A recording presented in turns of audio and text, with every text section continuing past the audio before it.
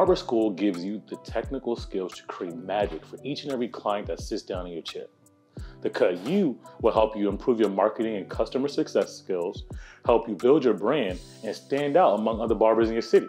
We'll teach you the tips and tricks to become incredible barberpreneurs so you can take the next steps to create success for you, yourself, and your family. So come on, follow on. Grab a pen, paper, pull out your phone, whatever device you use to take notes. We've got 4 action-packed modules full of information, and they all build upon another.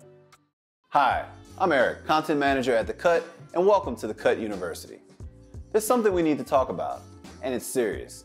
If you have money stashed in the couch or under the bed, and you got it from barbering, it's in your best interest to report your income. Here's why. In today's times, especially in the face of a potential recession, misinformation, and so on, the temptation is high to keep your money to yourself. As an independent contractor accustomed to predominantly cash transactions that are typically 2 to 3 figures in cost, you may be thinking, why bother? No one will know. This is the way it's always been done. Has it? As a person doing business off the books, sure.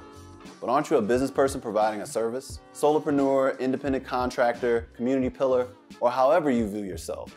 You are at the helm of a business. You owe it to yourself to do right by yourself and your hard work by reporting your income. Unless you plan on paying cash all at once for your car, home, business, or anything else that requires a large sum of money, you'll need to apply for a loan. Even when you move into an apartment, the rental company will want proof of income. Although a suitcase filled with cash might look sexy in movies and music videos, in real life, having a large sum of money on you can be a liability. Reporting your income also comes in handy at tax time. This is because you can write off your losses. When filing, you can document all your costs and deduct the appropriate expenses from your income when reporting. In some instances, your taxes can be reduced considerably based on your income being reduced by your expenses. This can include your internet service, shop supplies, licensing and equipment, car and travel, if you're a traveling barber, the money you spend on advertising, and even your scheduling app, such as theCut. For example, if you purchase a barber chair for $1,500, you can depreciate that cost over 5 years. And here's a perk of being a member of theCut. We partner with Catch to help you prepare for your tax payments and get into the specifics of your unique situation. You can learn more about Catch by clicking on the link we have posted below.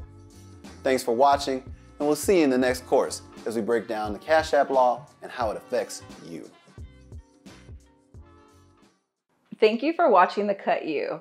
Hit the link below to download theCut today and start your 15-day free trial. Join the other 10,000 barbers who are actively getting discovered by new clients and managing their schedules and transactions. Please hit that subscribe bell, like the video, and share with someone you think will benefit from what we've shared with you today.